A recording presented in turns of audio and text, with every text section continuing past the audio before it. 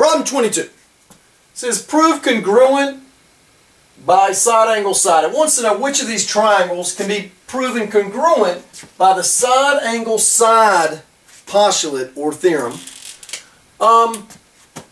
Basically, when I look at F, all I need is a side on 2 to match up, which I have, then the angle to match up, which I have, and then the side to match up.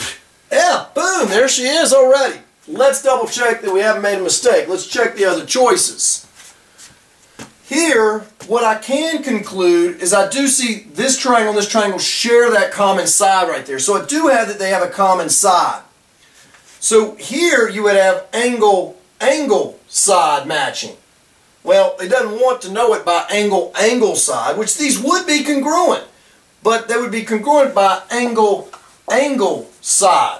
Some books call that side angle. Whichever, doesn't matter, forwards, backwards, it's still the same thing. These two are congruent, but they're not congruent by side angle side.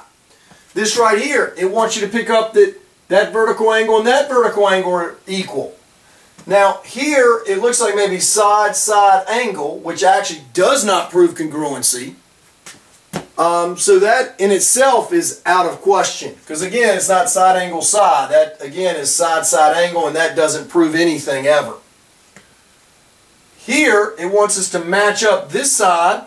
This side is being shared with the left triangle and with the right, so that guy matches up. Those would be congruent by side. But again, it doesn't want side.